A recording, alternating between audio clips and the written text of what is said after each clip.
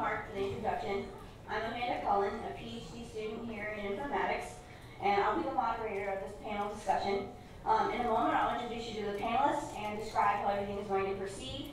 However, before I do all that, I want to call your attention to the groups and individuals who made this panel possible. First, I would like to thank my department, the informatics department, and its chair, Andre Vanderhoek.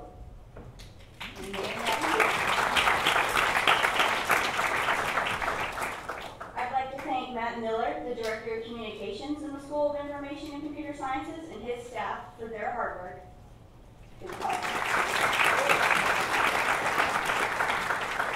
I would like to thank the eSports Arena and its staff, particularly Director Mark and Kathy, the Arena Coordinator, who is also one of our lovely panelists.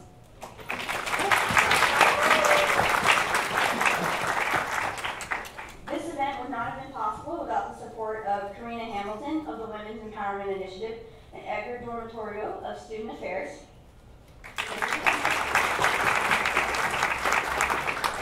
I'd also like to thank Annie Key for supporting our efforts and Blizzard for donating the swag bags you all are enjoying.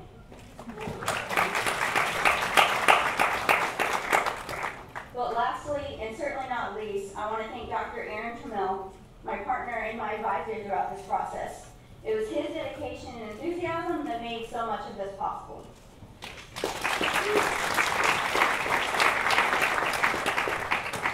This panel is the effort of many who are excited about gaming here at UCI. The UCI eSports Arena opened on this campus back in September and offers scholarships to students to participate in a sport that is growing in popularity every day. The UCI eSports Arena is the first of its kind on a college campus, and I think UCI is strongly positioned to be the leader in collegiate eSports. For me, the growth of eSports on this campus presents an opportunity to open discussion on a number of topics related to gaming in general and eSports in particular. Let me tell you a little bit about why this discussion is beginning with women in gaming. Sometime back in October, I can't remember quite when, I went to Aaron and I told him about an eSports tournament that I had been watching. And I described to him my frustration about what I was watching because I noticed all of the competitors and all of the support staff were men, with the lone exception of one of the shoutcasters. And it felt to me like her comments were not being given the consideration that the comments of her male colleagues were being given. I was concerned about this trend continuing in eSports, and with the opening of the UCI eSports Arena still being fresh on my mind, I shared this frustration with Aaron, and he basically said, do something about it. Well, he didn't just leave me hanging like that. Luckily, he connected me with the eSports Arena and the student affairs staff, and it was such a pleasant experience for me to meet people like Karina and Edgar and Mark, and to find that others on this campus absolutely cared about the same issues as me. And I'm sure many of you care about these issues as well. Over the course of organizing this panel, I was constantly encouraged by all of the people on this campus and outside of it who supported my efforts, many of whom were women who felt that their place in the broader gaming community was uncertain. I am a woman who sometimes feels uncertain about her place in the gaming community. It has helped me a great deal to learn about the experiences of other women, and I hope that listening to and interacting with the panelists here today will help many of you. Gaming can be such an exhilarating experience when you have proper encouragement and support.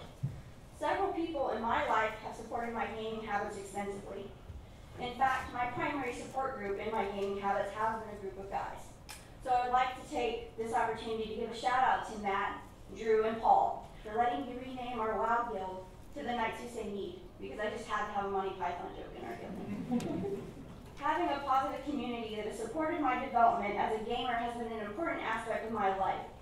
I want every person on this campus, every person anywhere with an interest in gaming to experience the joys of frustration, not the fear of frustration.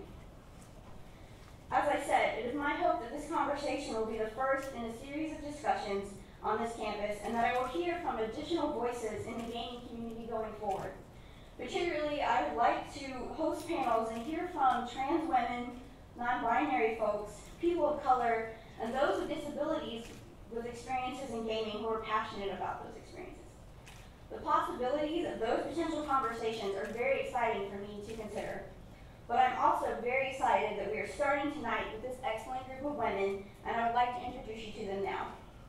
After I introduce them, I will ask them a series of prepared questions about their experiences as players, their work in various aspects of the video game industry, and some questions specific to eSports. That will last for approximately half of the allotted time. In the second half, I will encourage you, members of the audience, to ask panelists questions of your own about the issues in gaming that you care about, particularly those related to women in eSports. The panel will conclude with a brief period of time for audience members to approach the panelists and ask them questions in person.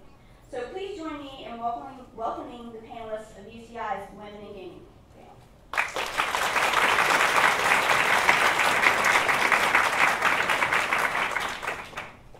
Would you all like me to read your bios forward? On the far end, you have Heidi McDonald, Creative Director of i5 Games.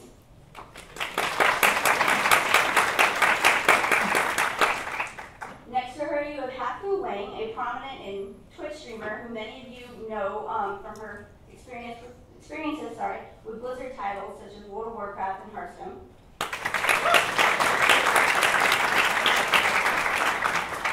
Next to her, you have Kathy, who many of you know as the eSports arena coordinator here on our campus.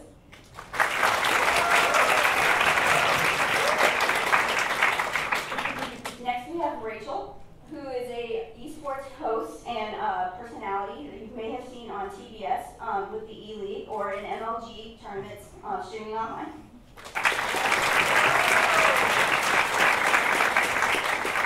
And then sitting next to me on my right will be Lena, who is a PhD student at the University of Southern California, who is writing a dissertation on the experiences of women in streaming.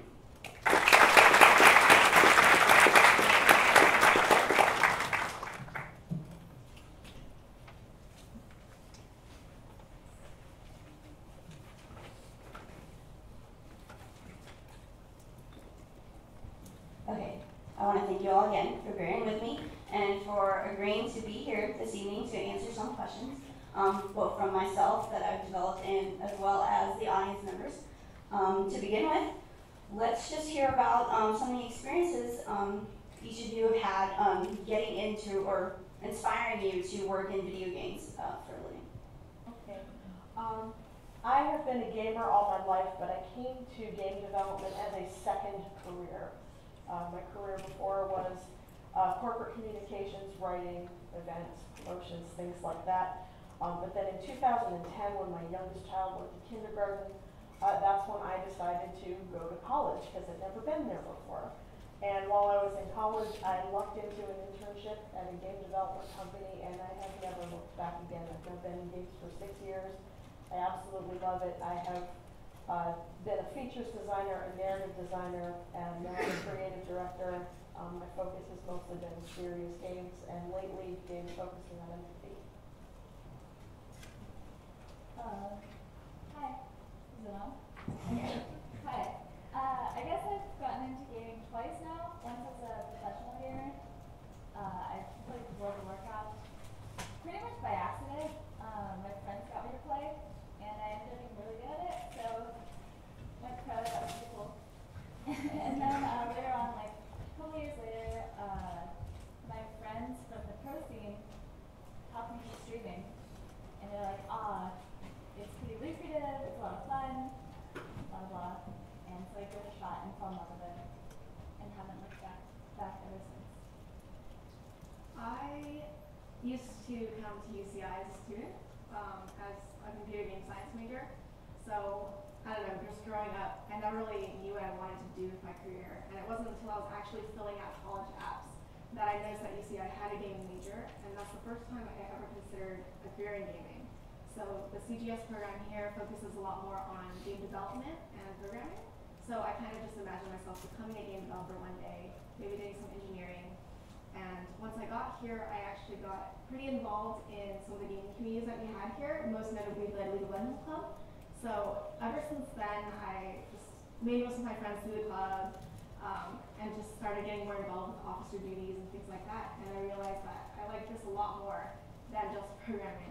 And I mean, I still love programming. I think it's really nice that I learned that. But now I'm more interested in just facilitating communities and working with people on cool events and just doing things that really make a bigger difference, I think, than what I would be able to do behind the scenes. Let's see.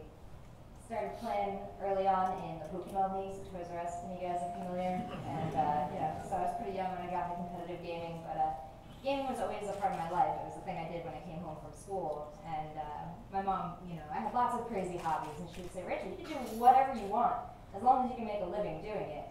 And so, as I got more and more involved in games, and they became more and more a part of my daily life, 12 years ago I met my boyfriend, and he was super into games, and we were both like, well, let's see where this can go. So we started going to events all over the East Coast. We started playing competitively online, Cal, SIVO, all that good stuff, TWL. And that's when gaming, the Championship Gaming Series is on TV. So we had a lot of hopes about that. And we saw where gaming was going to go. He went out and competed in WCG 2009 in China, and we saw the hordes of fans that would show up and how big these events could be. And we really decided, we're going to go full-time into video games. So, we still work on video games every day in eSports. I tried to be a competitor, got all the way to a reality TV show and lost, and realized that maybe my skill wasn't in playing the game, but perhaps presenting the game. So coming back from that, I decided that, this is something I love so much, and the skills that I do have, I want to take and put into this. And so I thought, I love talking about how cool video games are, how cool pro gamers are. And so I turned that into an interviewing and a hosting career, which I do to this day. Good follow up on that one. There you go.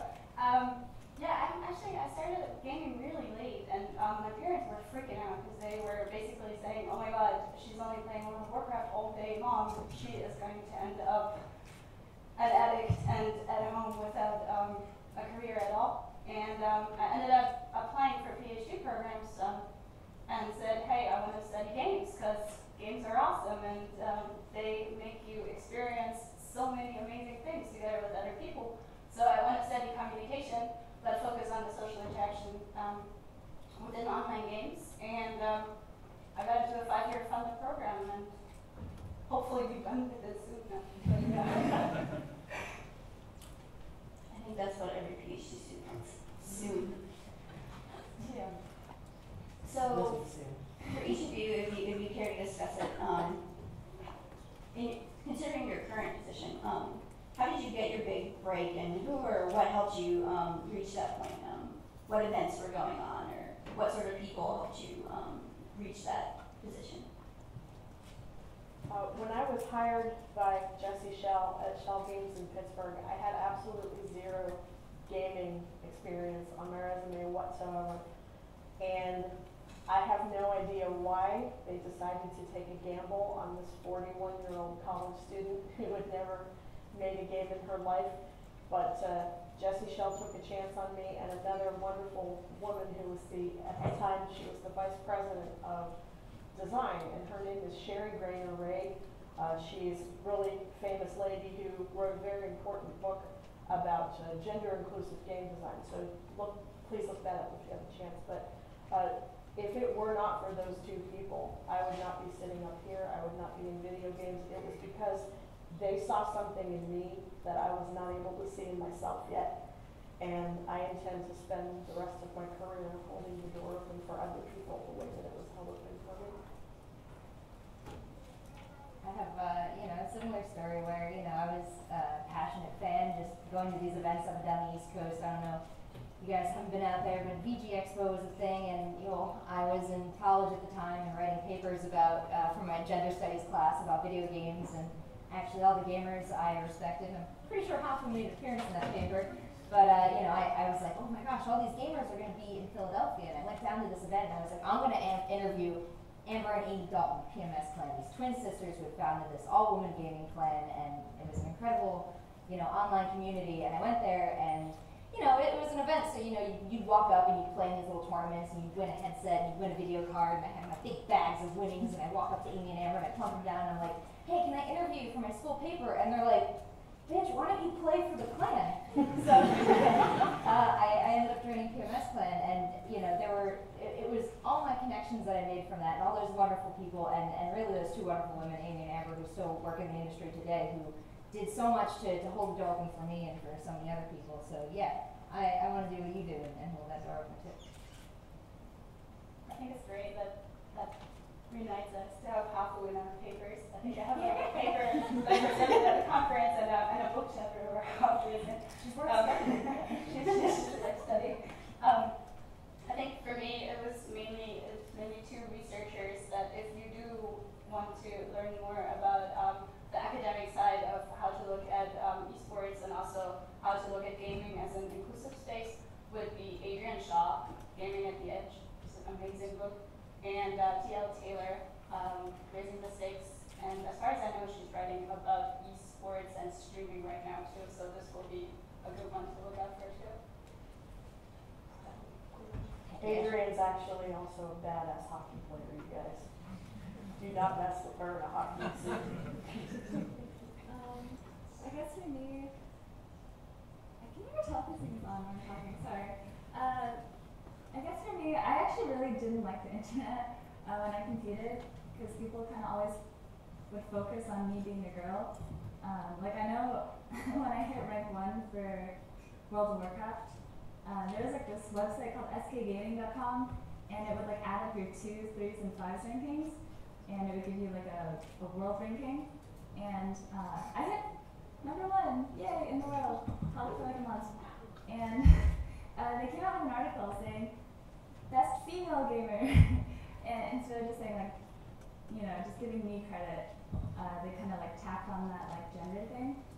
And I just felt like my entire like pro career was focused on me being a girl, and first girl to win MLG, first girl to blah, blah, blah, blah. And I just really hated it. So after I quit Pro WoW, I decided to like never, ever, ever tell anyone I was a girl when I ever played video games. And when my friend told me that I should start streaming, I was like, there's no way that I'm gonna like put myself out there again. Like, why would I want to go through this again? And he said, if you have good content, then why are you gonna let people put you down? Like, no matter what you do in life, people are gonna put you down, so you're just gonna do nothing in life. And that really resonated with me. That was HD Starcraft, if you guys know him. And yeah, he was like, dude, I'll stream with you, we'll play together, it'll be fun. And I think the first day that we streamed together, I think I had like 3,000 viewers or something. It was really, really insane. So I got a really lucky big break there from knowing him and getting that huge push from him. And for just being an awesome gamer. Yeah. That helps a little bit. For me, I kind of got my big break, I guess, just getting involved in clubs at school. So high school wasn't really involved in anything, didn't do anything with my extra time, just kind of played games all the time. So social clubs weren't really my thing, but coming to college, I really have to thank the people that took the first step in creating those clubs. So we had a really strong StarCraft club at the time. League of Legends didn't have a club, but it was founded my year. So I thank all the people that founded that club. I wasn't super involved from year 1, but I did join the club very shortly after it was founded. And just the meeting people and just kind of being a member and a club member first before jumping into any sort of leadership position helped me understand what it was like to want a community and have a community that I could hang out with and play games with. So that was really the first time I got involved in what I do today. And obviously for my current position, arena coordinator, I have to thank Mark Deppy for reaching out to me and the student community when he was looking into creating an esports program at UC Irvine. He talked to us first, knowing that you can't create something out of nothing. You have to have people that really love what you're going to do and create. And so he came to us and asked us for kind of advice as like experts of the space, because we were kind of the experts at UC Irvine. And I'm really thankful that he didn't forget about us when pitching this to administrators and had us every step along the way. And that's been really cool. And I got the position sometime after I'd already begun helping Mark kind of pitch the idea and reach out to sponsors and stuff like that. And I guess they thought I was good enough, so thank you. And it's really fun. I really love what I do here, and I couldn't have done it without everyone that's kind of told me that I'm doing a good job and that I can actually make it in this industry and make a difference in where I found my home in the first place. So it's really incredible. Thanks, everybody. So, if you care to, sort of maybe describe like your first encounter that you can remember with like video games, your first encounters with like video game community and what that felt like, and maybe how it influenced your trajectory to where you are today. I'll start this one. I actually remember pretty clearly because I'd never played a video game before, and I played World of Warcraft, and I got on my friend's Ventrilo. If you guys remember that, I famously use that. But it was like this group of like 20 people in this one chat room, and everyone's kind of talking over each other, and all I said was, "Hey," and then everyone shut up. I was like, is that like a young boy? Or is that like a girl?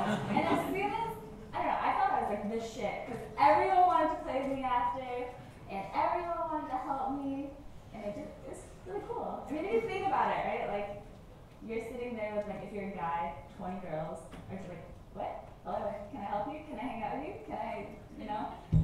So it's like a really surreal experience, especially like back then. This is like, oh man, I feel old, like 12 years ago or something. But yeah, I mean, it took me like a while to realize, I was like, oh, I'm not that cool, I just have a vagina. And then it kind of shakes yeah. And then, yeah. I mean, that was my first experience, but I just remember it very vividly because it was like, oh, this is new, this is cool. I actually can't pinpoint my first experience as well as you can. I think I don't know, like my parents bought my sister and I like the Game Boy Color at some point. We played Pokemon on it, stuff like that. Then I'd get invited to like all the guys' houses to play like Super Smash and stuff like that because no girls own consoles. So I'd end up at all these like guys that I met, I guess, through school and through my parents' friends and just hanging out. But I didn't really consider myself a gamer, or I didn't think gaming was a hobby. It was just a thing to do when you hung out with friends sometimes, if that happened to be the activity of choice for the day. I guess my first experience that I really can remember is when I started playing online games. That's when everything changed for me. Because kind of similar to what Haku experienced, I guess, like people made a big deal if they found out. So I actually lied about my age and I lied about my gender all the time, saying I was like, yeah, I'm a 19-year-old teenager or something. But I was actually 10 years old playing Ragnarok Online, and I just pretended to be older than I was and just like talked a certain way to try, like, yeah, I go to high school and, you know, just kind of making things up. And I'm pretty sure my portrayal of a high school guy was very inaccurate, but I guess that kind of made me stand out a little bit too. So I kind of climbed the ranks in the guild and became an officer and kind of started doing cool things in that universe. Ever since then, I haven't really played many other games other than online multiplayer games because that's where I feel at home and I like socializing with people when I play. When did you tell them you were a 10-year-old girl? I didn't. I think actually the guild leader of that guild found me like 7, 8 years later when I was actually in high school, and it was because I was using like the same handle somewhere else. Like I shouldn't have done that because he would never have found me otherwise. But he's like, hey, so you're a girl, because I had like a profile picture, and I was like, yeah, sorry about lying about everything, but, you know. So now he knows my name, like he added me on Facebook like a couple years ago, and it's chill, kind of. I feel cool about it, not really. Don't feel bad at all. Well, I'm the old lady of the bunch, and this story is about to prove it.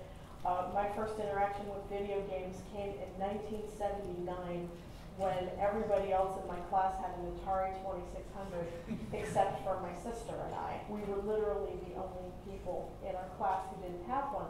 So when Christmas was coming, we wanted that more than anything else in the world because everybody else had one and those were so cool. We were just like the kid in A Christmas Story wanting that Red Ryder beef gun, you know? We're like doing extra chores and we're like sucking up to our parents and everything to get that Atari 2600. And then Christmas morning happens and we come downstairs and there's this beautiful huge box under the tree and we're flipping out, we're like, oh my god, and we open it and it's a Pong. And my dad is like, isn't this cool, kids? And we're like, yes. So I think it was that trauma of that Christmas that like made me completely obsessed with video games because it's like it was something that I was not allowed to have, so that made me need to be part of it even more. And I think the first time I ever realized that I was part of the gaming community was when I'd been playing online games as a housewife. My husband at the time had a fantasy baseball draft every year, and his friends would fly in from all over the country and have this fantasy baseball draft. And one year, you know, they're all sitting around, they're watching TV, and they're eating pork rinds or whatever it is those guys do. And the one guy says something or other about Dark Age of Camelot, and I just went, oh, Dark Age of Camelot, and then I just rattled off like this 10-minute dissertation about Dark Age of Camelot, and I suddenly look around the room and like every single one of my husband's friends has their mouth open, and I'm like, oh, wow, did I just do that? But that was like the first time I realized, oh my goodness, you know, I'm part of something that these other people are part of too, and like, we can geek out about it, and it's so cool. And yeah, don't anyone ask me about Dragon Age Shore if you're listening. That's all I'm saying. Okay, you go.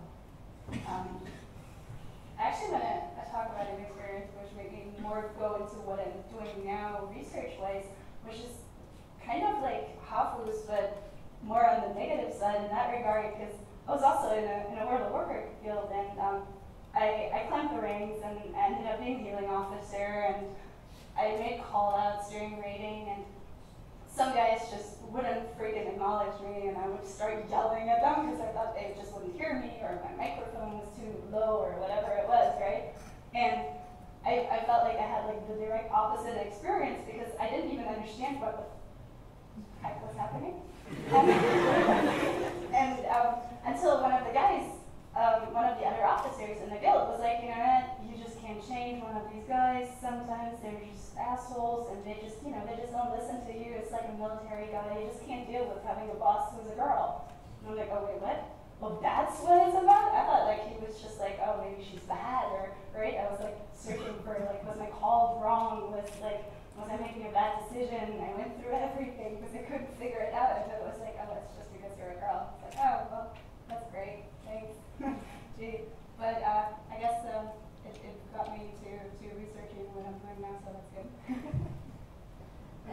I've been trying to think of like the moment that it got really big for me, but gaming has sort of always been like, the background noise in my life and like the thing I've enjoyed. I think if I really have to think back, it was like back in the day, my mom used to be the one that would work on computers. My dad would go to the office and stuff, but she would work on computers, and she would go to these sales where you could buy like boxes of floppy disks for like $1, and there'd be like 20 floppy disks in there. And she comes home one day with Crystal Caves, which is like a Mario clone knockoff.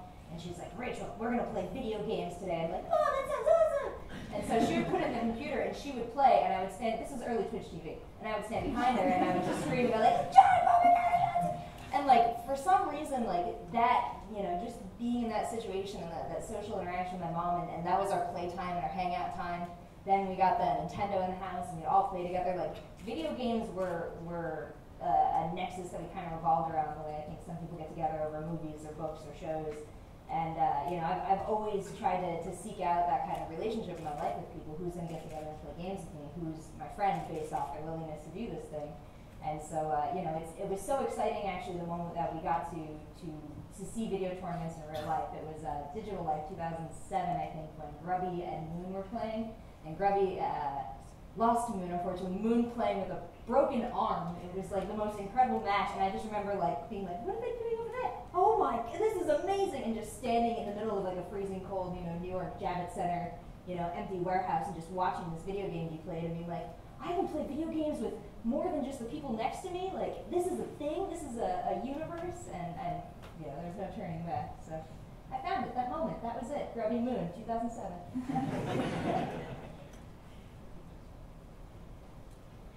So, yeah, I actually have never experienced that. Where we've been more like, what did you say? That was Warcraft 3, like back in the day of Digital Life.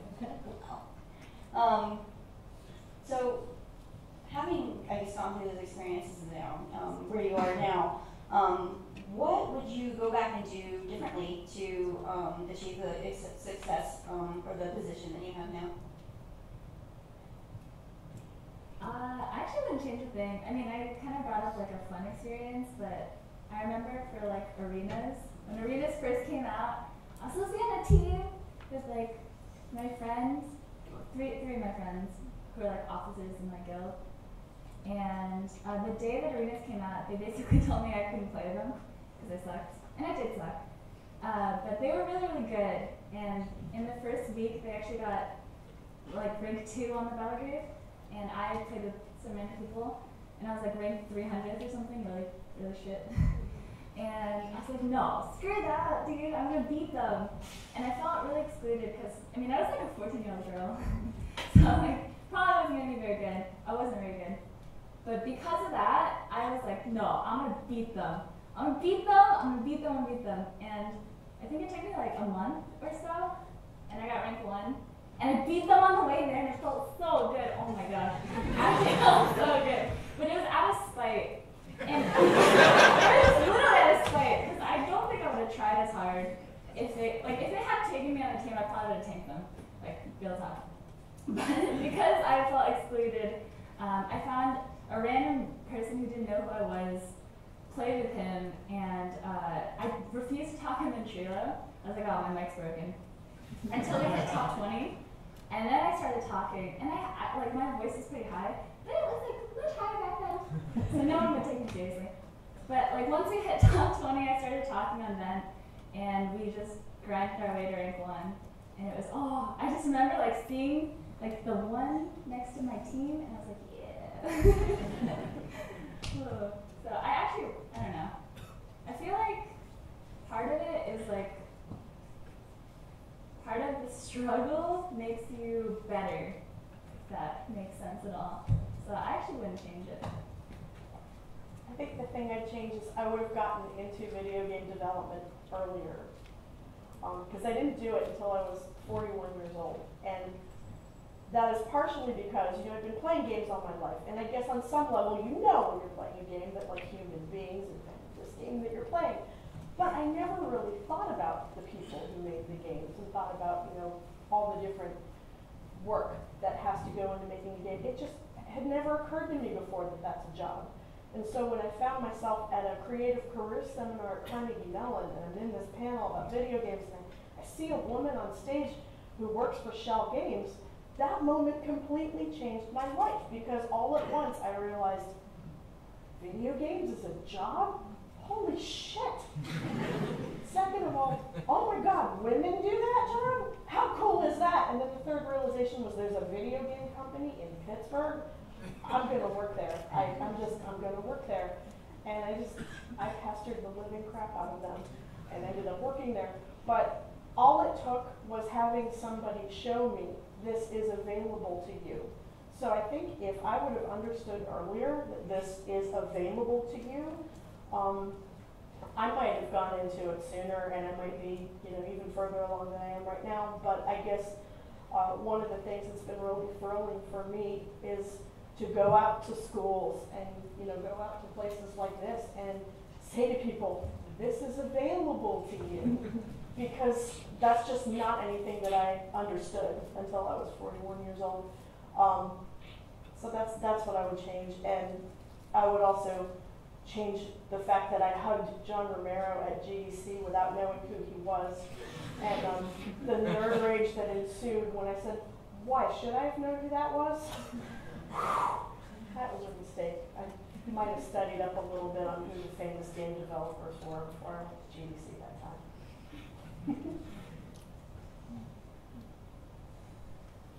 I'm having a lot of trouble coming up with an answer for this one.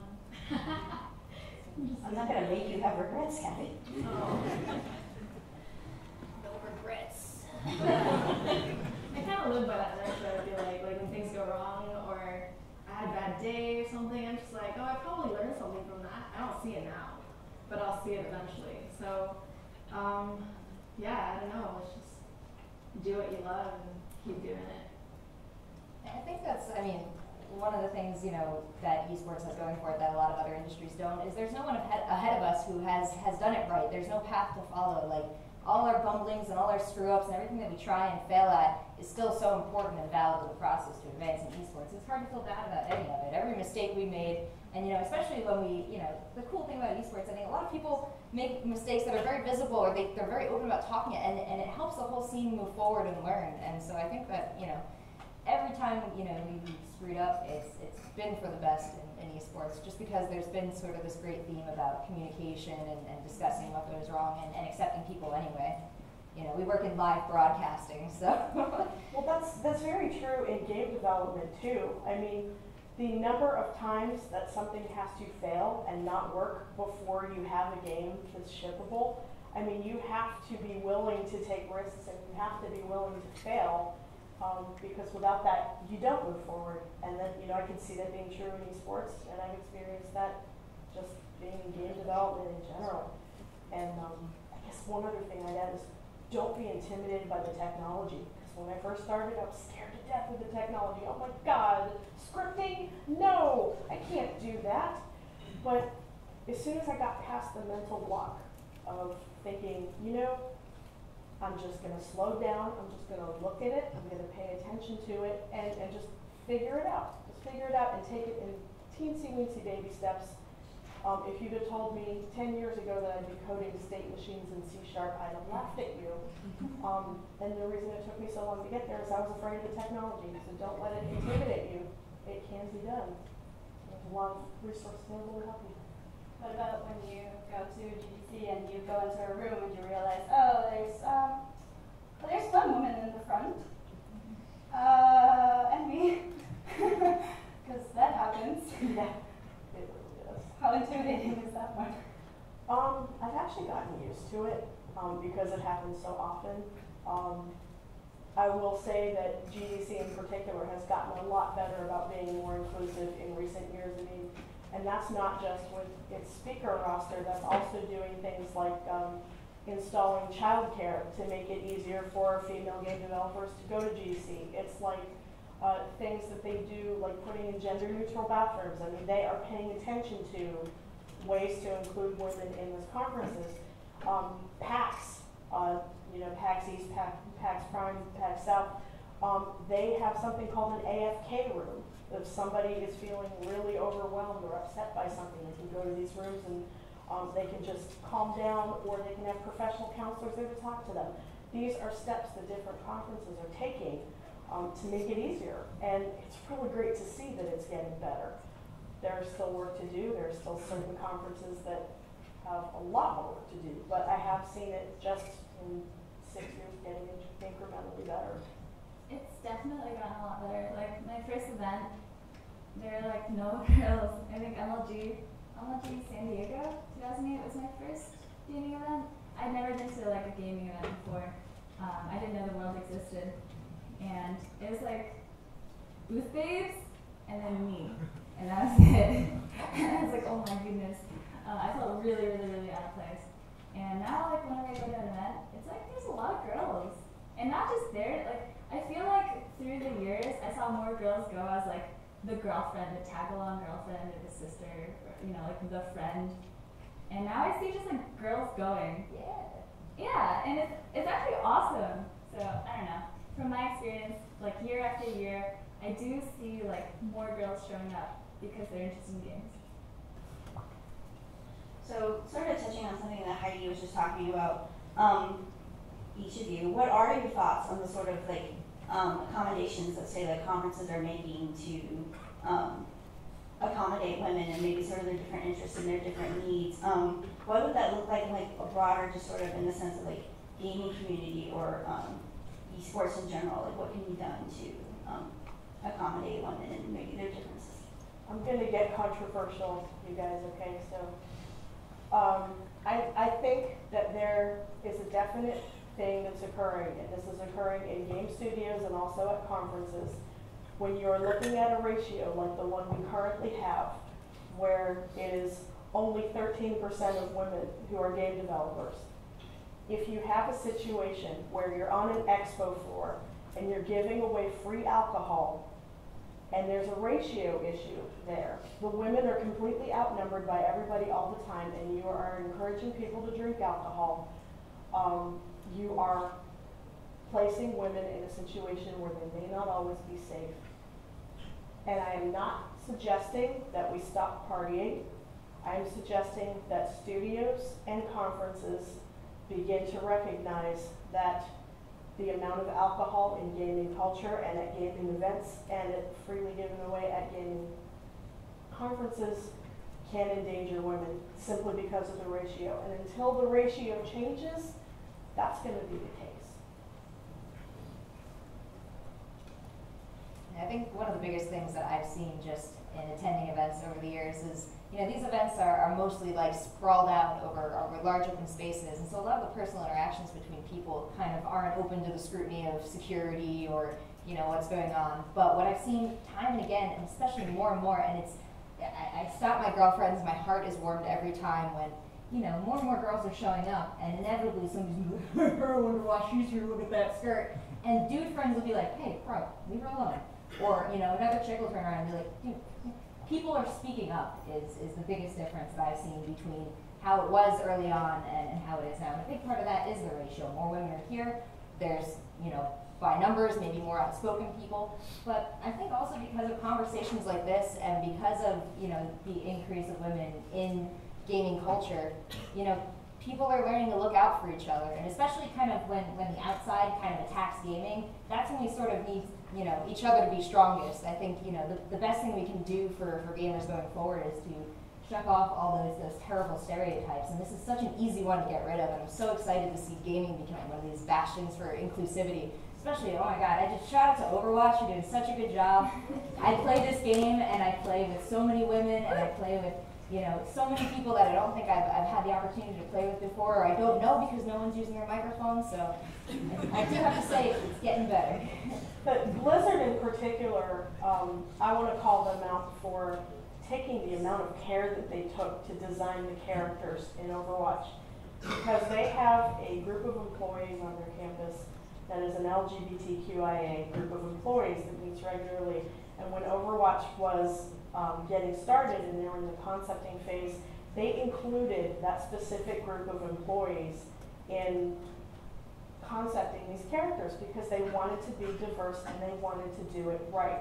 Did they get it 100% right? Maybe they did, maybe they didn't, but the fact that they cared and the fact that they asked, that is humongously important. So caring about it matters, asking about it matters, and I want to absolutely back up Rachel on what she said about if you see something going on around you that's just really not cool, speaking up is the best thing you can do, particularly if you are a male. Oh, can I just say, I freaking hate the term white knighting. Oh my gosh. I think there's definitely white knights, right? Like the term is used when someone is just sticking up for you because they want to get in your pants, right? Like there's that, and that will still exist, and that is a white knight. But I feel like that term is thrown around so much in gaming. Like if you stick up for a girl in any way at all, you're just like a virgin white knight, and like, oh, it's so bad. So yeah, I mean what Rachel said. I think it's Let it bounce off, you guys. Yeah. You know what? Can I say something about the researching perspective there? Because I've actually just thought about this a lot because I played one night of Overwatch games and got really frustrated because I had a lot of run-ins with a bunch of guys who weren't great. And when someone tried to stick up for me, the usual happened. Oh my god, and here comes the white knight, you're so lame, just you really need your protection, and it goes on, right? And so I ended up writing like a little essay afterwards because I was so angry, where it's like pointing out, whenever a girl enters your game and you say, oh my god, it's a grill. First thing is like, you're othering that person right from the start. You're calling her out. You're saying you are different from us. And what happens then if a guy stands up, just because, not because they want to get in your pants, but just because they realize you're doing the wrong thing right now, bro, right? Then they get white knighted, which basically just puts them in the other category too. It's just another version of, oh my god, it's a grill, or oh look, a gamer grill, or all of these that you've probably all heard before. And then calling out the white knight is basically the same othering process to point out we're the in-group and you're not part of us. And from there on, it just like gives way for a lot of processes around social interaction, which you can only basically apply to the out-group, right? You can perceive them as bad, as dehumanized, as everything. Like from there on, it just kicks this whole avalanche of other behaviors. So yeah, don't ever call anyone a white knight, please. Don't say, oh my god, it's a gamer girl. I guess I'll just kind of add a little bit to that, is that in all of my kind of guild experiences, on all these online games that I've tried playing, I kind of, know, okay, I'm gonna try it. And every time I'm in a guild, I feel like some of the harshest jokes actually come from other women because they're so used to being the other and the outgroup that sometimes to try fitting in or try and be part of the people of, the cool people or the people that are funny or can take a joke, then they'll say really hurtful and mean things that they don't necessarily enjoy being said to them, but because that's the way of fitting in, they do that. And I found that it's actually very effective to kind of talk to the people that are doing these things, not just the women, but the people that are setting those examples, and say, hey, I don't know if you realize what you're doing, but this is kind of what you're doing, and this is how it makes me feel. Or when I stand up for another girl, it's like, this is how we feel about it and why I'm doing this. And people usually will realize what they're doing and be like, okay, yeah, that wasn't cool, I'm sorry. And I think that's a helpful thing, honestly, sometimes just to talk to people about it. Not like call them out and start flaming them back. That doesn't help anything. It just makes people more defensive. And that's just kind of how I deal with things in online games. Okay, yeah, I wanna kind of continue that line of thought and something that both Nina and Rachel have touched on. So like, what do you guys kind of see as some of the myths around women in games or women in esports and like their abilities and their skill level and include like video game development, and how do you guys go about sort of addressing those myths in your careers or your daily lives? Well, you're a woman who works at a game company. You must be in HR or marketing, right? Or you must be somebody's boyfriend, right? So there's that. There's been research that came out lately saying that women over 35 are this wonderful gaming market that all these casual game companies are trying to capture right now. And they are absolutely convinced that those women only love hidden object games and match threes. And that's the one that makes me the most angry. Because I'm like, no, man, I'm up in the Mass Effect. Come on. I think the most annoying thing is that there's an idea out there that there's only one way to be a girl gamer, and you're in it for the attention, you're here to snag guys, and I think if people could just look at each individual human being and not say it's the need to put everyone in a category and then the need to decide which side of that category you're on, and that's why I think. For example, the white knighting situation we discussed, it's a game of numbers.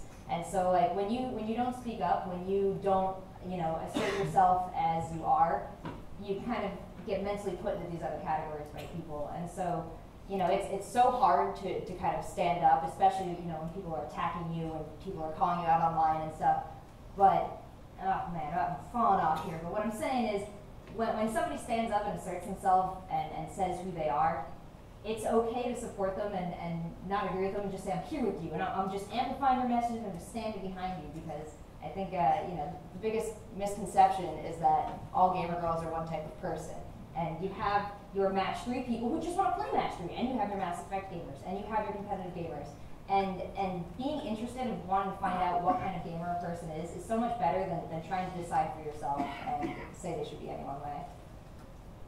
There's also a thing about how if you don't have a certain level of knowledge about a specific fandom that you ascribe to, then you don't deserve to be in that fandom. That can get really annoying too, when you have people who nerd check you and like try to, well, we don't really believe that you like Firefly, so we're going to grill you about some throwaway line that Mal Reynolds said in episode 3, and if you don't answer the question correctly, then you clearly aren't a real Firefly fan. No, if people want to like something, they're allowed to like that thing, regardless of how passionately they like that thing or how much they know about that thing. I think Chiang talked a little bit, but I think that there's a lot of discussion on like, are girls and guys equal in gaming? Like skill level, and I've always been in the belief that it's equal. But the thing is, I don't know about how many girls are in the audience or how many girls can relate to this, but I know you grew up with games, but I didn't grow up with games, and I grew up being told that I should play with dolls, and I really like Barbies. I really like them. And like games were for guys, and I got stuffed animals, and I was totally fine with that. But I felt like if I had started playing games earlier, I would just be so much better. Like, I don't know if you guys remember your first experience playing like any type of game. Like, I remember playing World of Warcraft for the first time. I couldn't freaking move. Like, I actually didn't know how to WASD, and like, I think I hit level 8 without like buying abilities. It was really bad. I just like chain died. Like, I didn't know what the hell I was. I didn't know how to whisper people. Like, all these skills are mechanics that you learn. And like, now that I've played WoW and I go to a new MMO, I know how to do these things, right? It's like very similar. Same with like MOBAs. Like, when I played League of Legends, I chained it into the wrong tower over and over again because I thought red just meant bad and blue was good, right? Like, no, it's not hard. It took me a long time. But you know, I still like could climb eventually. And just Hearthstone, like what I stream now, I lost the tutorial on stream. Never played a card game in my life. Now I'm pretty good. So, I mean, if I had just like done this at a younger age, like I would have overcome a lot of the skill gaps. And I think it's just like a societal thing, right? Like, I think when girls start playing games at the same age as guys, and they're more encouraged to play at a younger age, that we'll see more competitive girls. So. See, I think it's awesome that you said that you like Barbie, right? Because it's okay for girls to like Barbie, but it's also okay for girls to not like Barbie, right? And there seems to be this overarching idea among marketing professionals that women will buy it if you make it in pink. I think they will. Well, many of them will, but many of them will be like running away in the other direction, you know? And so I wish that people would get over this idea that there are games for boys and games for girls, and toys for boys and toys for girls. It's like, they're just toys, unless you're operating it with your genitalia. It is not for boys with the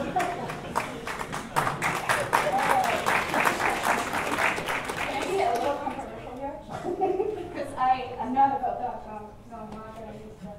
But I feel like there is a common stereotype, right, that girls are worse players than guys. Which, to some degree, is probably true. Because, as Hafu just said, a bunch of us have not played freaking video games until we were like 15 or 16 or even 18 or whatever it was, right? Because we would never be encouraged to play it. And Kathy just said, like, she always like played over at guys' houses because they had consoles, and none of her girlfriends had consoles, so she ended up hanging out with a bunch of guys because apparently their parents didn't buy them consoles, right? I mean, that's what it comes down to here, right? Because I don't think that no girl has never wanted a console. It just probably doesn't happen, and then I don't know. I just read a story about a study last week came out, and they found that first graders or something already believe that brilliance is an inherently male trait, which was kind of shocking to me. But then I'm thinking, well, if you think that only guys can be really smart, then it's probably pretty easy for young girls to already think, oh my god, I will never ever be good at video games, right? Because guys are good at video games and girls not. And what it then comes down to is that girls from the start will have something called stereotype threat, where they will be confronted with negative stereotypes and think, oh my god, I will never be able to, so they do perform worse, and so on, so on. And then you play against boys most of the time because there are not a lot of girls playing it anyways. And then maybe, you know, there's another thing that T.L. Taylor points out very well in her books, is that she says that guys also don't want to lose to girls. So how do you get better? Usually you get better when you play against people who are better than you, right? Because you need to struggle in order to get better at playing the game. And if no one plays you because they are scared to lose against you, because then everyone will laugh about them, again, terrible stereotype, you can't lose against girls.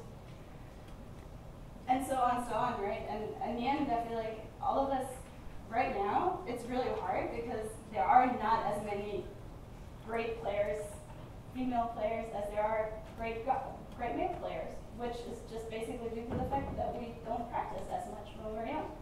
And then also, I feel like we probably don't go into games because we don't identify as gamers in the first place. And so we probably won't have people like at Blizzard now, finally, saying like, oh hey, we respect LGBTQ people and we want to make something in a product that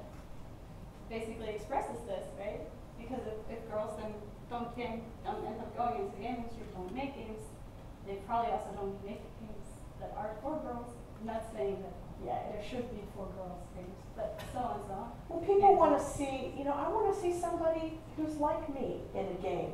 And I think that's how everyone feels. No matter, whether they have a hard gender or whether they're not cisgender. I mean, no matter who you are more enamored of a game when you can see yourself represented somehow in a game. And that's true of games. It's true of game development studios. We want to see more people who are like ourselves, and that makes us feel better. It's true of streamers too. So, yeah, I mean, having more girls trying to stream and seeing more girls play games is really, really important. So you should try. It's fun. Yeah, you could be like, how can we make money with it? Maybe not overnight. So what do you guys think can be done to help maybe like some of the young women sitting in this audience to be where you are? What can we do to increase the number of young women in video game development or streaming or eSports? Just do it. I mean, she just said that like girls at a young age think they can't, and it's like a mental block. I've actually never felt that way when I was at anything. That just blew my mind when you said it. I've never thought that like I can't do this, and so that's a really sad thought. I don't know how normal is that normal? It's a pretty well discussed social psychology concept. Yeah. I don't think I've ever felt that way. It's actually the opposite. When someone tells me like you can't do this, I'm like, no, bitch, I'm gonna do it. And yeah, I mean, just don't be afraid to fail. Like I think. What I loved about games is the fact that you can lose. Like competitive gaming is like, I love losing, which sounds weird, but it means that you can get better. And I think that like, that's the best part is like, you can get better. Someone can beat you, which means you can improve, and then you can beat them until there's no one left to beat. Right? Like that's just the best. Well, I can give you like a live example of someone that thought she couldn't do anything, so didn't. So nice to meet you. And that was definitely something that I believed when I was a kid, and like since I didn't not play games as a young kid, I was 10 years old playing games obviously, so I wasn't one of the ones that started playing really late, but I was definitely one of the ones that thought I had to be in a box or I had to be a certain person to be good at games. So I was very, very afraid of failure, and this wasn't just in games, this was in a lot of things. Like I was scared of not getting first in piano competitions, so I wouldn't practice. My parents are there and they can kind of test this, but I was just scared of not being the best at everything I did, so I kind of tried, but not super hard. So if I got second place, I was like, yeah, I deserved that second place. So it was the same with games. All of my guy friends were a lot better at games when I started, and I guess that was actually discouraging for me when I was a kid, because I was like, they already know all these things. They know all the, like for League of Legends, right? They all know every ability, they know all the counter picks, they know like all these strategies, and I'm sitting here like, I have to study before I play. And that just seemed like putting in so much effort, and like hearing what Haku has to say is actually very encouraging, and I think everyone has to hear that. Just knowing that it's okay to fail, and now I'm obviously in a position where I can tell myself that I've done things that had a high chance of failure.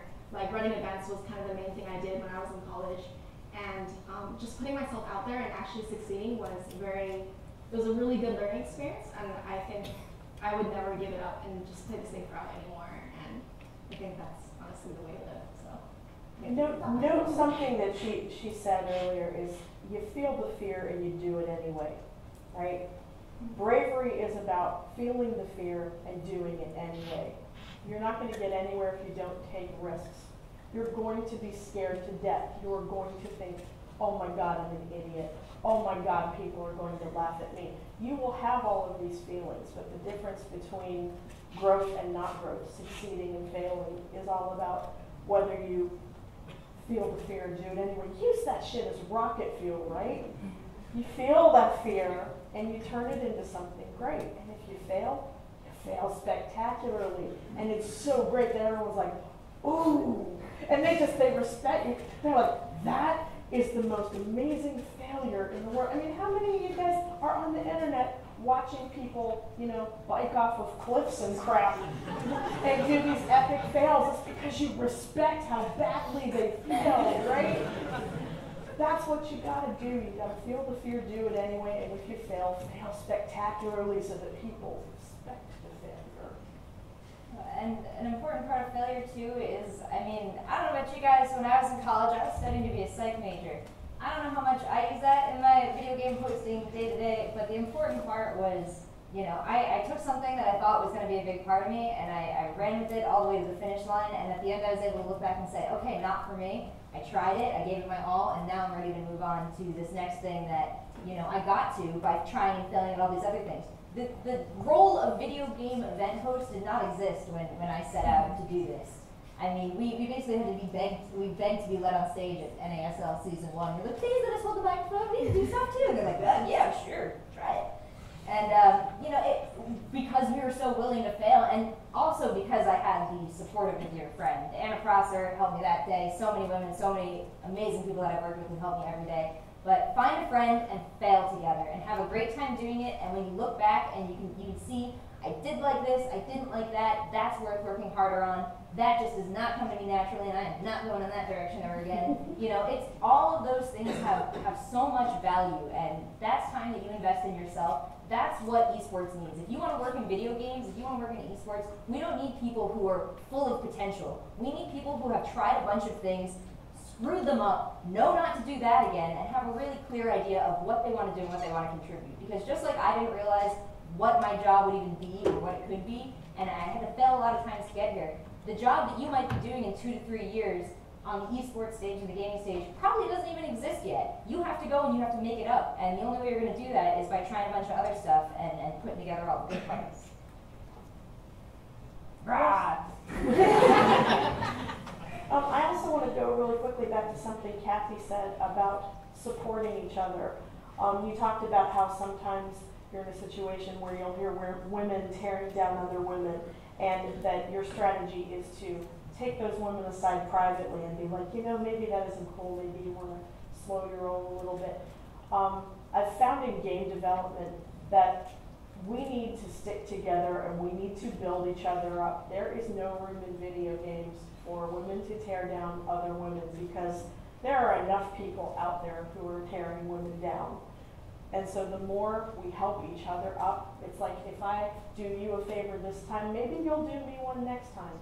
And you know, there's enough success and enough opportunity for all of us, and we just have to support each other and collaborate. The girls in esports are awesome.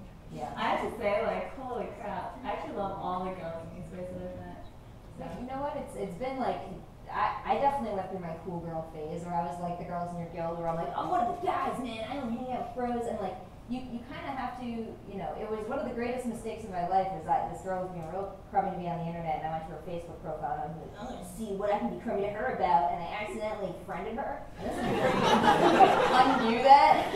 So I immediately fired off a letter like it was intentional, and I was like, hey, I noticed you were saying some stuff, and I'd really just love to work it out because I don't really know where this is coming from. And she wrote back, she's like, oh, girlfriend, I had no idea. And like total accidental friendship, like that was hugely. Was it me? No. All I had was worship for you, girl. But I mean, it was sort of one of those moments where I'm like, oh my God, you know, I could have added a lot of negativity to the situation, and it cost me nothing, and it was so positive to just convert that person, and you know, what a little feather in my cap. But to go further, it costs you nothing to you know, like somebody's post or to, you know, retweet somebody's thing. This all sounds very, you know, unimportant to you guys, but out in the social media world and out in the gaming world and all in the esports, and when you're a game company, you're trying to push your stuff, all this is important, and all the verbal and visual support that you can do to build each other up, that comes around, because if you're seen as someone who is positive and encouraging, man, people are going to remember that. In the world of negativity, especially on the internet, you will shine like a star if you can find a way to just be a positive voice. Woo! Yeah, that's awesome.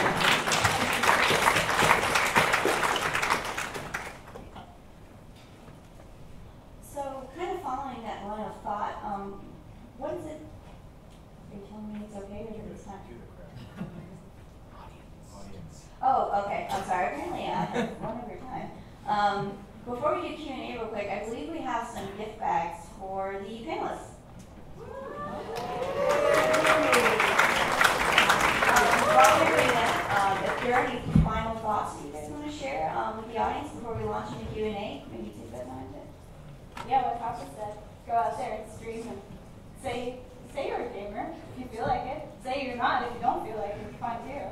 But just be yourself and don't not be out there because we think you don't belong because we ignore representation. Representation. Yeah. If you want to make games, just start making them. Don't say, oh, I'd really like to make them. Just start making them. And your first few are going to be really, really bad, okay? But you're going to need that. I would say just absolutely start making games if that's what you want to do. Do it now. Do it today. When you're a student at UCI, you should join VGDC. It's the video game development club. Lots of students just kind of working together and making games. Like the best way to start making games is just make games. Like I had no idea what I was doing coming onto this campus. I had no idea. Well, I knew a little bit how to program thanks to my dad, but I didn't take any classes for anything. So just jump in there and do it. And something that happens at this school every once in a while is you're the only girl in the group. They automatically put you as the illustrator, or you're like, oh, you're the artist. You can draw. Yeah, make our logo. And if you want to program, tell them like, no, I want to program. I want to do things that you're doing. I want to design the levels. And if they don't let you, talk to the professor. Like, that's not okay. So yeah, just make games if you want to make games. Say what you want, do what you want. The most useful you can be is a fully actualized person on your own. Make your mistakes, learn your lessons, and then please come back to eSports and make us the coolest, greatest thing ever. Because we need all you guys, whether you're just fans, or whether you want to come on the stage, or whether you want to be pro players, or whether you want to go out and bring a bunch of kids from another nation over here and make them a pro Counter-Strike team. Whatever you want to do, don't be a turd when you do it, and we'll be so happy to have you. Don't be a turd. That's on our eSports flag. Can I get a round of applause for the panelists?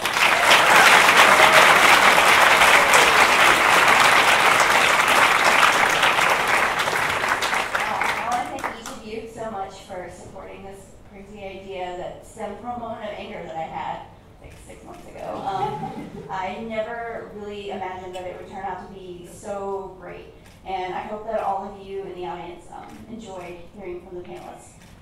If you have any questions for the panelists, we have a microphone stand set up where Kelly is, lovely Kelly. Please feel free to come up and ask your question. I'll start this one because I'm right here. Hi ladies, how are you? So I have a question for you. Who is your biggest role model and why? Doesn't have to be a woman. Well, I know mine right off the bat. Kim Fan, you're up there. I was watching you on Warcraft 3 replays back in the day, girl. But there's a man out there named DJ Wee, and I said before that no one has kind of, put the footsteps in the snow that I want to step in. But he's one of the few people that's been out there since the beginning. Always putting so much positivity, goodness into esports. Always, trying to stay on the up and up. You always want to be positive. I think if you can go forward and not screw anybody over, then you will put yourself so far ahead of so many other people that, it's a great way to live. And so, I see everything that he's done, all the good he does, all the positivity he makes sure to include in everything that's out there, and that's everything I want to be. So, thanks, Marcus, very much. You're welcome. My mentors that I mentioned earlier, Sherry Granger Ray and Jesse Shell, are certainly people who I'll always respect and follow and learn from for the rest of my life. But I want to call out another role model because y'all just recruited her, and that is impressive. Constance Steinfuller, such a badass lady she is. I want to grow up to be Constance.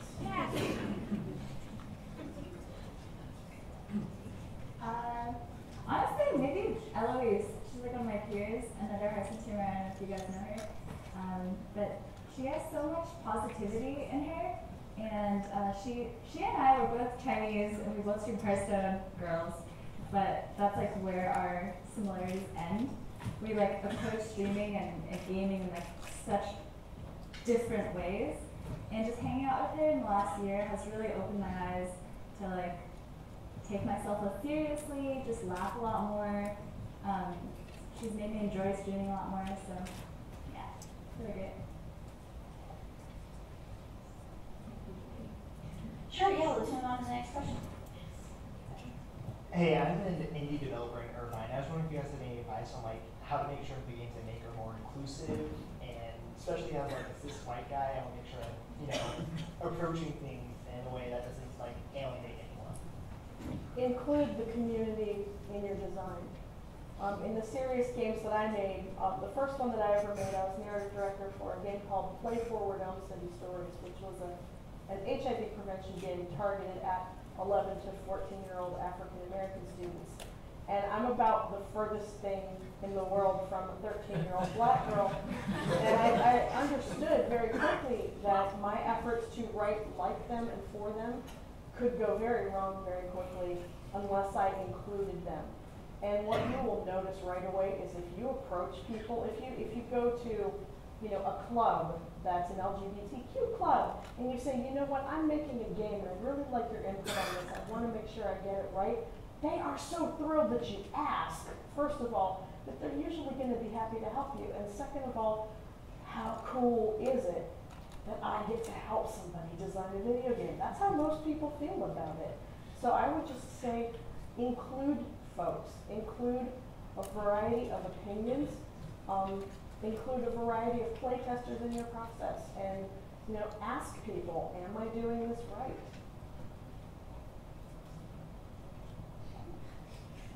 I'm not developing. Okay, so sorry if this is a bit more of a controversial question. So Hafu mentioned earlier, I haven't actually heard this term before, booth babe. So there's a lot of like women on the internet who kind of use the stereotype in their advantage when streaming or doing other things at events, like for boothing. Like I've seen, there's this one stream of a girl, she has like a large bust and she purposely like has on stream that says like, we'll do like one jumping jack per $1 donated or stuff like that. Just, what is your opinion on that if it's like a bad representation of women? Because at the same time I see it and I'm like, they are able to get like 3 million like, you know, total views on their Twitch, but I just don't know if that's like.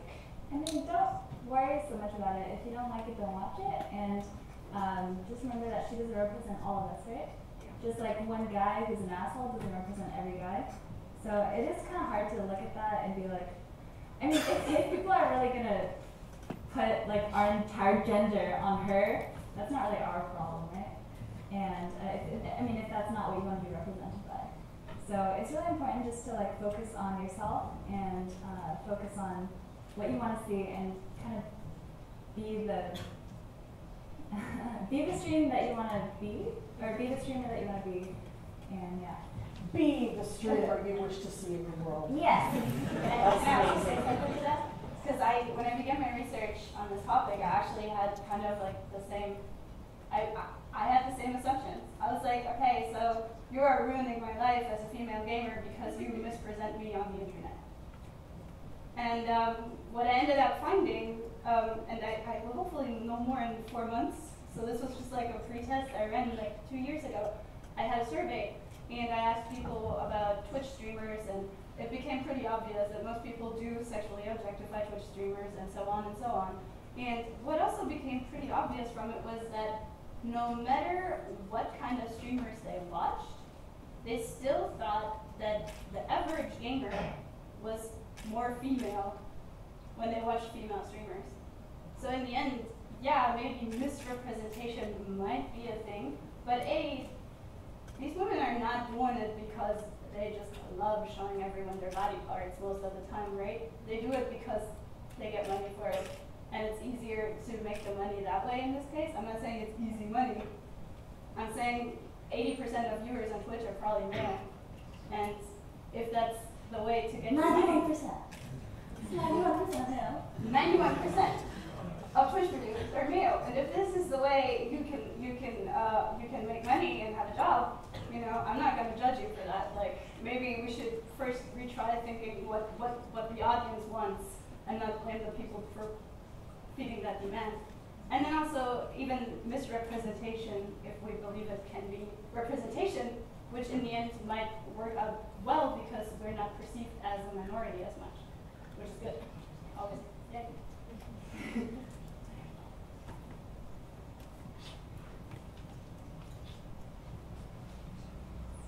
So I'm going to apologize to most of the panel because this question won't apply to most of you. But my background is communication and film, and I've been a film producer on and off for about the last 10 years. But it's brutal, and I hate it. And I loved it, at first, and it's just lost its magic. And I really want to get into video game producing, but I'm finding multiple barriers where I think the skills match. I can't get over the hump of having not a video game producing background. Besides adding coding to my resume and some of the things I'm doing, what else can I do to get over that? Coding is not going to help you with being a producer. That is something that would help you become an engineer and go to an engineering department. It's probably good so that you can understand other disciplines, like be able to understand what it is specifically they do. That's probably the only way that would help you. I would say study the tools of production. If you study, become a certified Scrum Master, study management systems like the Agile system, study tools like Consoft and Jira that producers use. I would go to the GBC Vault and start watching a lot of talks on the production track, because after a certain number of years, they do make those talks available for free. And there are amazing talks by geniuses in the industry that can give you new insights and new help. It's all about educating yourself. And I think that if you can show that you understand the tools and the job, then you'll do better. And you know what? This gentleman right here is making an indie game. Maybe he needs a producer. Volunteer yourself with indie developers. Ship something, right? Ship something. Even if you don't get paid for it in the beginning, that counts. If you go to the Global Game Jam, or if you do any kind of game jam, and you act as the producer, that counts. Also consider producing live eSports events.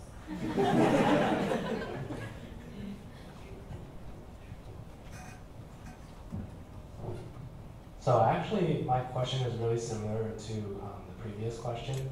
And correct me if I'm wrong, but research is not viewed as a traditional game industry career. However, I am still interested in doing research. More specifically, I'm interested in doing economic research. And I know Valve hires economists, right? So for a student like me trying to break into a non-traditional career in gaming, so to speak, what can I do to pioneer that new path? Because I don't believe academic research in games is very big right now, but I still want to do it because I'm interested in it. I just don't know how.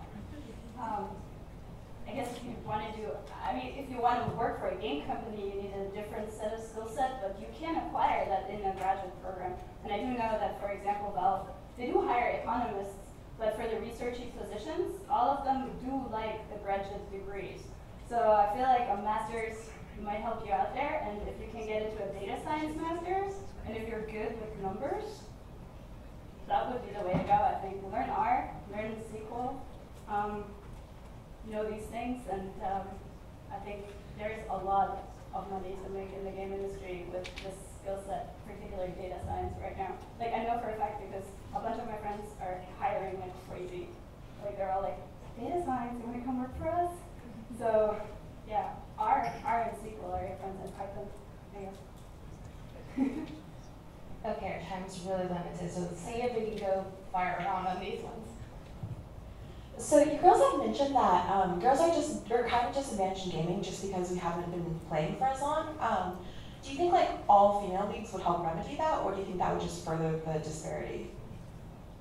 I think all-female leagues get some people angry sometimes, but as someone who competed in an all-female clan for a while, the benefit of that was having a small community and being able to kind of practice and bounce it off each other before you took it out into the big wide world of online tournaments.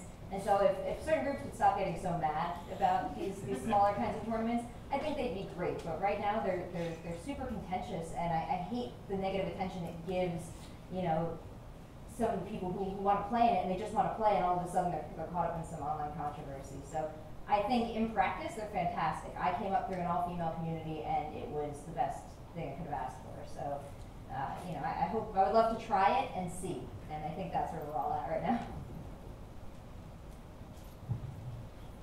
So as an Asian American, growing up, I was pushed towards the pre-med path up until actually this last December. And I wasn't able to complain to my parents that I wanted to go into the gaming industry because I was just so terrified to tell them. And I actually still didn't tell my mom, I only told my dad. So this is going on YouTube, so you might have just told me. So I just wanted to ask, like, what kind of hardships that you guys had to go through to tell your family or your closest ones, like, that you wanted to go into this industry? Oh man, I used to just sneak into my parents' room and like plug in the router, branch and everything. I used to skip school. I was not a, I'm sorry. I purposely got one of my like friends who's like tech savvy to hack computers because it was like password protected. Yeah, just to like go on the internet, yeah. Same. No, I mean I was just a really bad kid. I don't know. I was never that scared of my parents. Like they would yell at me, I'd get grounded. I'd accept that I got grounded, but I think I showed my mom like my rankings, and I was like, look, I'm really actually good at this, and we have free ride to all these tournaments during the summer. And as soon as I showed her like that it wasn't just like mindlessness, they became really supportive, and they were really unsupportive when I dropped into college. Sorry, I didn't know I'm at college. But I mean, once I showed them that it was like a steady career, and then that there was a future, and it was something that I was passionate about and I loved. Like they just want the best for you. Like at the end of the day, your parents love you, right? And they just want to see you succeed. And if you can show them that you can succeed in something that you really care about and then you love, then I think they will support you. I mean, when I got hired into the games industry, my dad's reaction was, I hope you can sleep at night making all that Grand Theft Auto crap. And I was like, good God, Dad, I make educational games for children. That's not what this is at all. And to this day, he still really kind of doesn't get what I do. He thinks I do something with computers. That's what he tells people, that I do something with computers.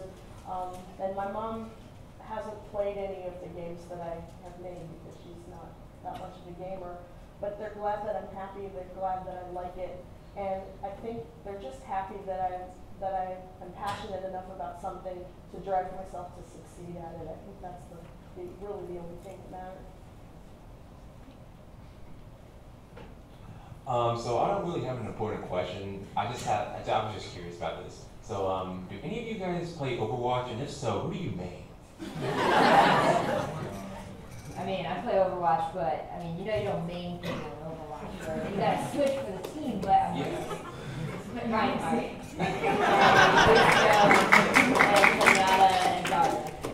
Oh, nice. That's cool. I just want to see if y'all anybody consider Chiang character. I play that. Yeah, I'm only level 13, so I'm not gonna answer that question. Hi, my name is Hal, and I'd like to thank all the panelists for coming here today and talking with us. One of my earliest memories as a kid was seeing my mom like crush Pac-Man. But the problem was,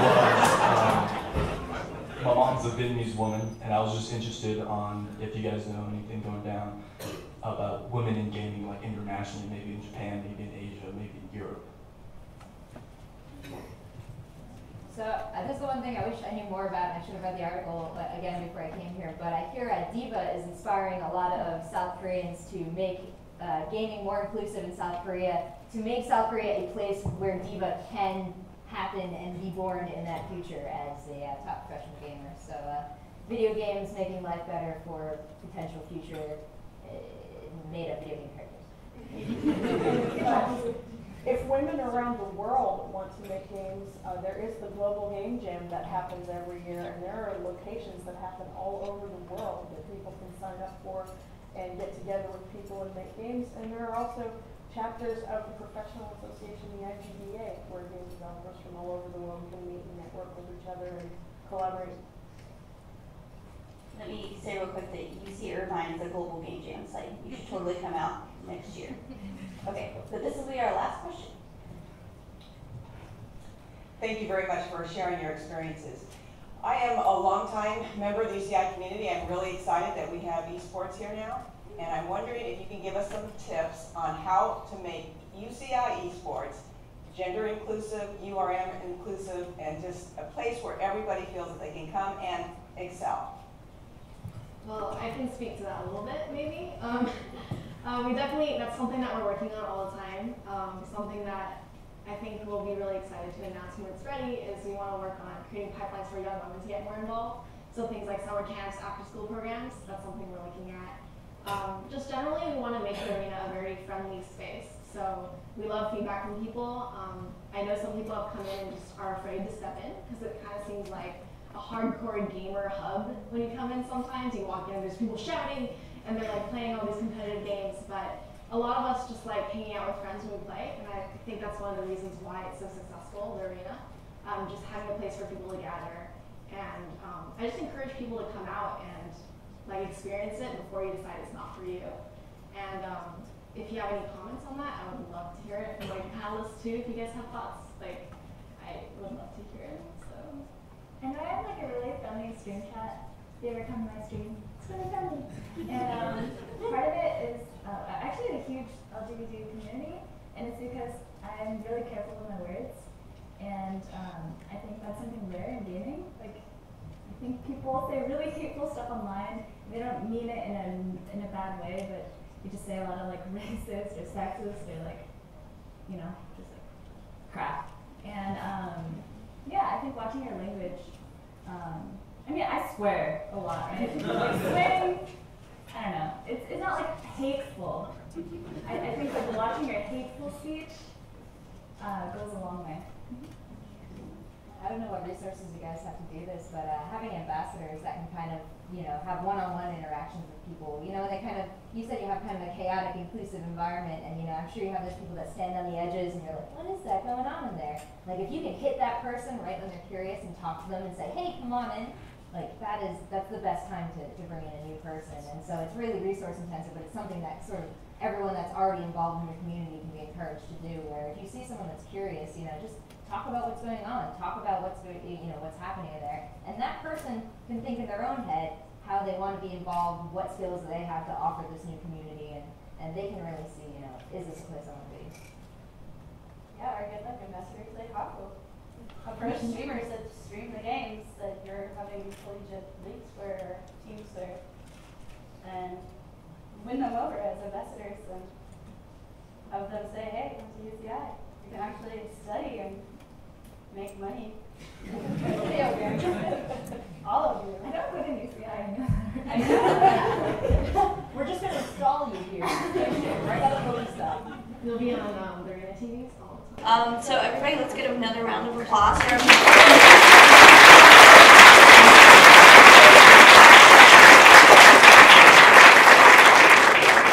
Thank you very much for coming. I'm a PhD student here at the university. My email address, is Cullen, my last name, a@uci.edu. I would love to hear any feedback you'd care to share with me about your experience here today. Thank you.